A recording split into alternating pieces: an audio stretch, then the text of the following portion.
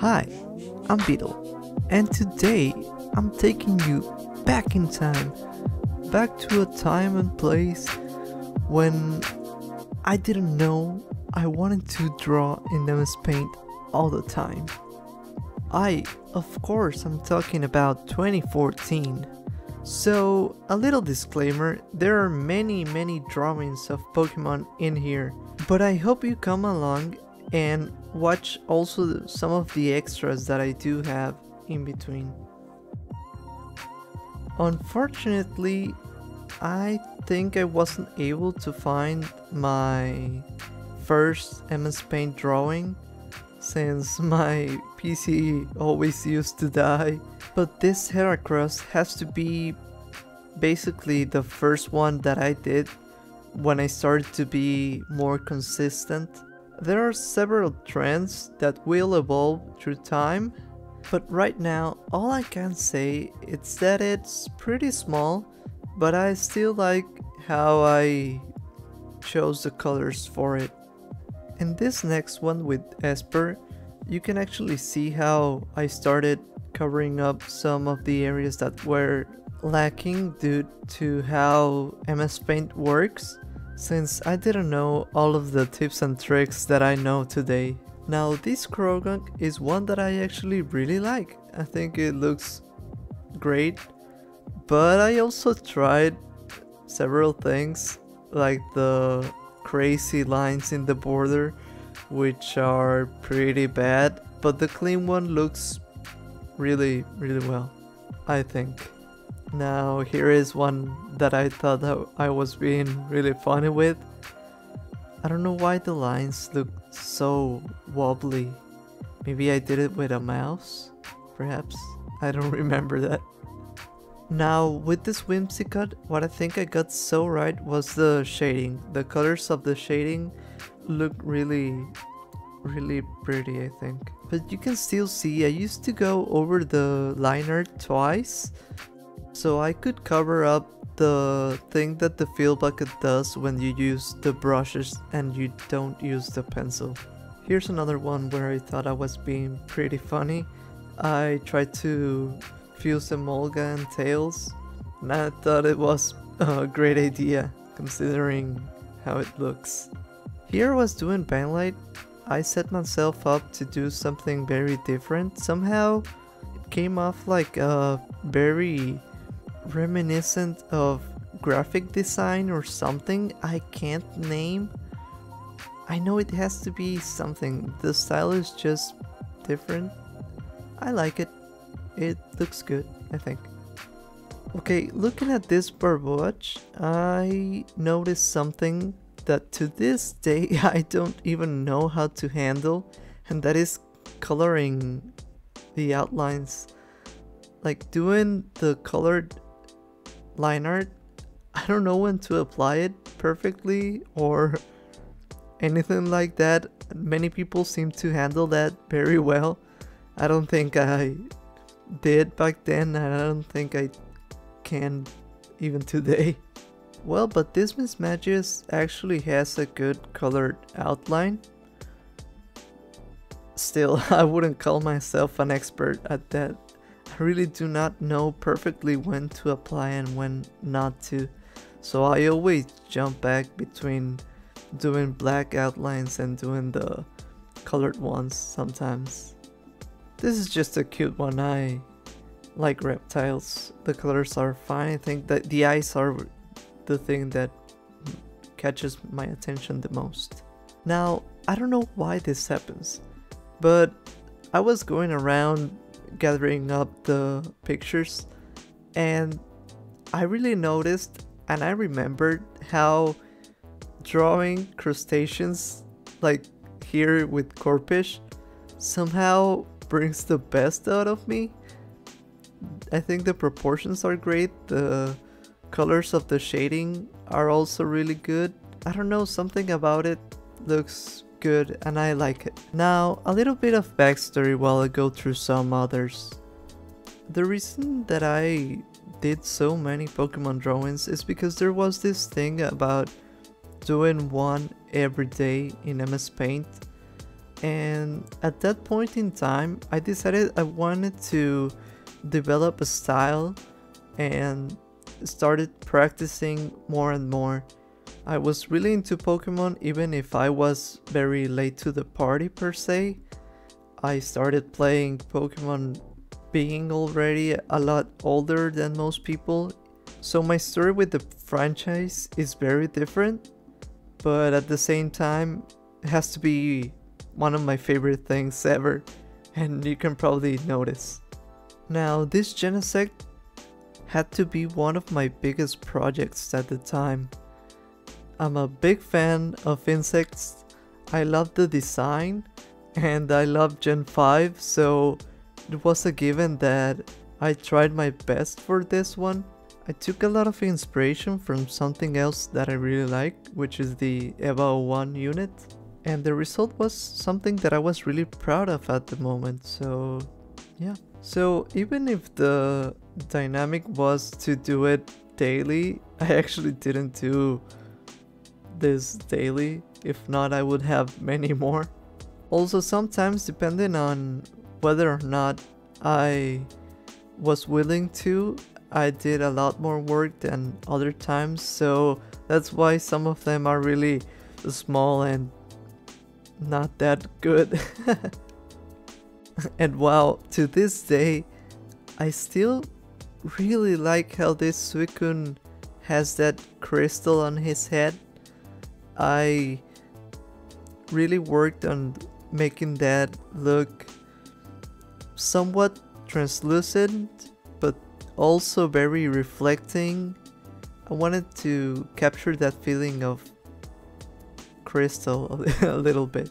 And you can see a lot of this is basically testing, checking out things like thicker outline, colored outline, sometimes very bright colors, sometimes a little bit more in tone with the others.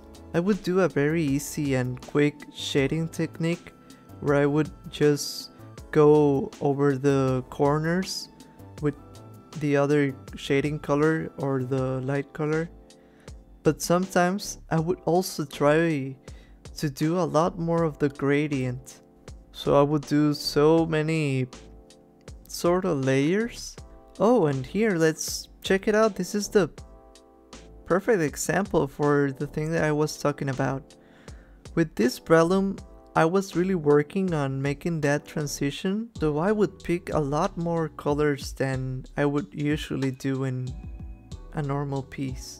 But if you check back with the Dino and the Maractus, you can actually see that technique that I was talking about, where I would do some quick lines, and that actually still looks really good. So don't be scared to try and experiment with different techniques and just have fun experimenting. By the way, I remember I did that Breloom during my birthday. Just some useless trivia. More proportions. Oh, and talking about proportions, whenever I do something with crocodile and here with Krokorok, that's it. It always leaves me very happy. Great use of the proportions of the foreshortening and cool colors that I can use with this piece. Now, before I bore you off with more Pokemon stuff, let's get into some of the extras, or maybe most of them. Oh, and if you're new here, please consider subscribing. Maybe this one is a little bit more slow paced, but I really appreciate it. Now back to the extras. So one of the first ones I found was this little Ninja 6 party thing, which is really stupid basically, but it's also really telling of what I did later. And this is it. There was just a very short period of time between this one and the other one, and I can see so much improvement. So sometimes, you know, do something silly, then come back and try your best at it, and that idea from before may help you in the future. This was another doodle I did. I just felt like I had seen this type of character, but I didn't know who it was, so I just drew it. This is the result. I don't know if this exists or not. I have no idea. Now this is Cirno, I think. Shirino? I don't know the correct pronunciation. I think I was testing out sort of a style for the anime girl look, which I still struggle with, but I think it's a cute result. Good colors. I love the eyes. That's what I like the most from this. Also with anime girls from Yu-Gi-Oh! My favorite card. Funnily enough, it's also based on insects. I used to try to draw her in a lot of ways so that I could develop a style. This is just another quick and really rough sketch basically. Oh, and she's Mirmeleo. So I'm gonna save up a few of the extra ones for the end. I think there's a really fun teaser for the next episode, so keep an eye on that. Oh, it's a wild Beldoom! Cool colors, all I can say. Love the richness of the black surrounding the eye. Yes, I'm usually using this 3-color structure. For the base color, the lighter tone and the darker tone. Picking colors that go off that color wheel instead of just being darker. This polyrat was one of my absolute favorites. Not only in itself, but also the drawing. But I did a lot of attempts, different colors, a shading more like the anime, and the outline that sometimes I do. I like how in most of this I'm usually testing variations.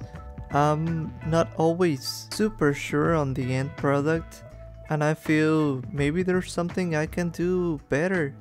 Maybe if I put this in a different color, outline this with colors, you know, I'm still testing that out. Sometimes the lighting effects, and other times more of simple different tones. Somehow I did this Miss Rivers really similar to that Miss Magius, I feel. Maybe I'm imagining stuff, I'll have to check. This one I clearly gave up on. Totally. Oh, with this hone edge, I think it's a great moment to mention that it can be seen in some of the other ones, but sometimes I really do try to get that metallic feel. Maybe it's a bit hard and I don't know if I mastered it yet, but I do try. Yes, you can just keep seeing how I do use a little bit of a forced perspective, so I still try to do that, but I'm sometimes a little bit more subtle about it. If I need to do it, I could, and maybe I will try to do something more extreme soon, so that I can showcase that exactly. Because I did really have a lot of drawings using a very forced perspective.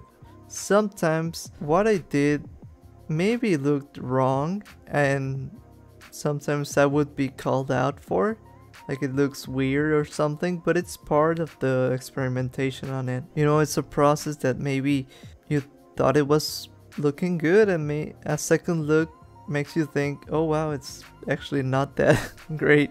Hey, look! Another cool crossover. This is Tengen Toppa Gurren Lagann with the cool looking Squirtle with the glasses and all. I thought it was pretty clever on my end. And yes, more of everything. Some are better, some are worse. Oh, and I really like this spinnerack for some reason. The way it looks and shines and the colors, I like it. Oh, look at this, my shiny Magnezone. That's great. Now in this one, I do feel the shiny metal coating was done a lot better. Looks really good with some color in it, so it doesn't look as dull. Again, cool saturated colors that sometimes I like to use. Oh, and this one is a special one because it's my first ever shiny Pokemon. I love Lilligant. It's one of my favorite ones. I worked so hard, did so many eggs. You don't even know. That story is for another time, but I tried to do a different style where I would do like a lineless art, and while it's not a lot of what I do usually, for it to be MSPaint and look that well, I think I achieved what I wanted, and it looks really... I think I'm proud of this one. I think I do feel it took a lot of effort, so I'm satisfied with it. Oh, cute Tepic, my starter for Gen 5. Oh, Whooper and Rin. I think this was a bigger project in a sense. I made an attempt that I wasn't very satisfied with, and then decided to do a Whooper all alone. That was really fun. I think the outcome is great, as you can see, but then I still wanted to do my previous idea, so I thought about it, studied the style of Rin's art in the game, and based on that decided to make like a painting, and this was the result. And this is a great moment to close the Pokemon stuff and go back to the extras, because now we have to take a look at Rin. Again, maybe, I don't know if this is a failed attempt. I just tried to do something that looked okay, but I was still struggling with a lot of things about style. And now this one doesn't really respect a lot my style, but I think I maybe did two of them. I think one was probably the first one that I can seem to find, but this simple Marceline from Adventure Time is something I did.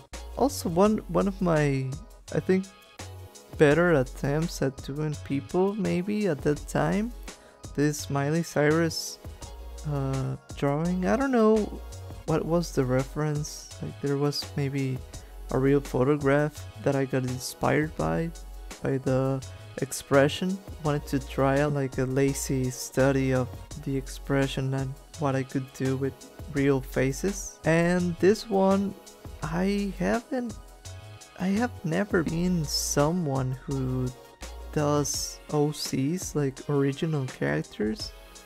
I think I got somewhat inspired to do so by an idea in my head. I don't know, maybe a dream, but I was thinking about this and even have an animation idea of it. Maybe I could retake that and do something about it. I don't know.